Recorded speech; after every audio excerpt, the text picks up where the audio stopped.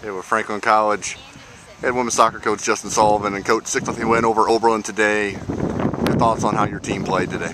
Well, I think we were quite sharp today, and our defensive pressure was magnificent. Credit goes to the girls for putting forth some things that we tried to talk about in training. 6-0 scoreline from where we were last year against the opponent and the year before is quite good. We went into overtime with Oberlin and were victorious last year, and then 2 years ago in overtime again, and they won here at our place. So, you know, great step forward for the program.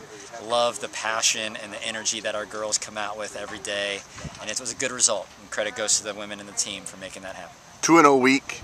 Both scores were actually 6-0.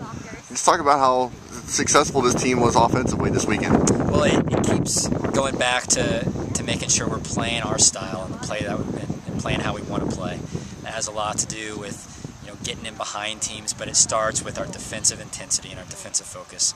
And by not allowing one shot on goal in the past 2 games, you know, I'm more excited about that than I am the 6-0 scoreline. Okay, Vanessa with a hat trick, Kayla 2 goals and an assist. How much leadership have they distributed during this 3-match winning streak? Well, we have a great leadership core, and both of them are a big part of that. Kayla being a captain and Vanessa being a senior in the team. And, you know, without those leaders, I'm not sure we'd be in the same place that we are right now. And you got a big match coming up on Thursday against DePaul. You got a lot of momentum going into that. Yep. DePaul is someone new that we've added to the schedule, and their coach is a buddy of mine, and I've learned a lot from him, and I hope to give him a good test on Thursday. That's for sure. All right, thanks for your time. Congratulations on the win. Thank you, Dan.